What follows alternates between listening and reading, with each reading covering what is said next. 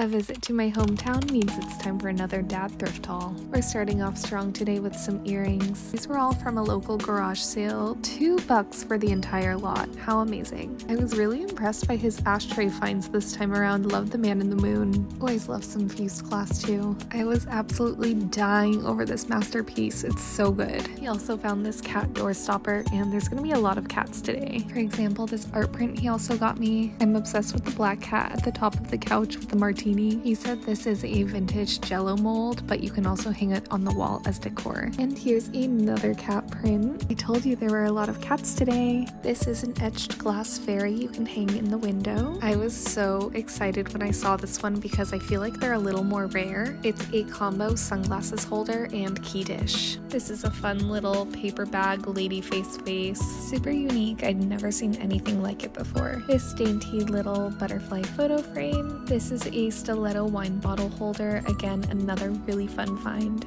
I'm actually a Pisces moon, and I don't even think he knew that, but that's cool. This one was really surprising because he usually doesn't get me clothing. I love this metal tissue box holder. It has such beautiful detailing. These dressed up cow salt and pepper shakers. I ended up giving this to my little brother because it is definitely his style.